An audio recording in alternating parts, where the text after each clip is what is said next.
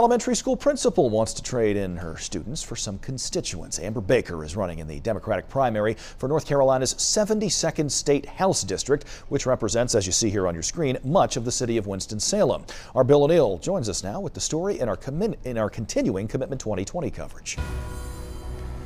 Ms. Baker says she learned a lot about the needs of the community while working as principal at Kimberly Park Elementary School for the past 12 years.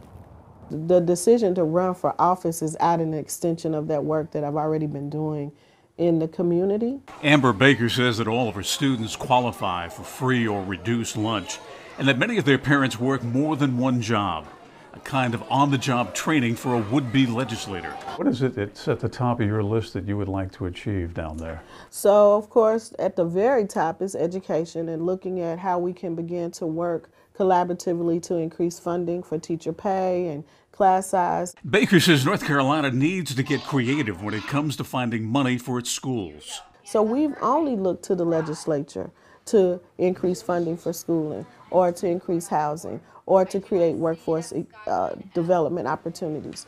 But we need to begin to partner with our business partners. After all, we offer them huge tax credits to be able to move their businesses here. So now let's begin to create opportunities for them to become fiscal and financial partners with us in the public arena. Besides money, this educator says she wants to make a change in the curriculum. An African American history requirement for high school students, but because of the regulations from Raleigh, it hinders them being able to add another required class. So I feel like Raleigh should not be regulating to that level. How do you like your chances in this race? Well, if I don't bet on me, if I don't believe in me, then there's no reason for me to waste the voters' time about running. And so I'm just going to run the best race I can. I've already been doing the work.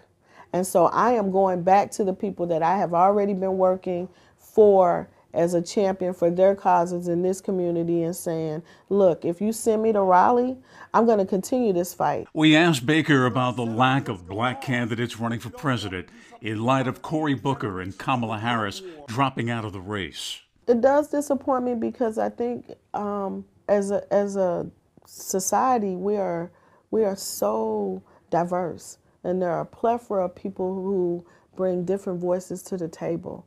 And when you just have a monolithic voice at the table, we really sell ourselves short. Baker will face LaShawn Huntley in the Democratic primary. They are trying to replace Derwin Montgomery, who is now running for Congress.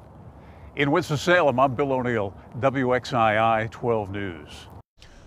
And we have candidate profiles from a number of other races here, both in the state and as well as across the country for federal government. You can hear where candidates stand on a number of the big issues right now by heading to our website, WXII12.com.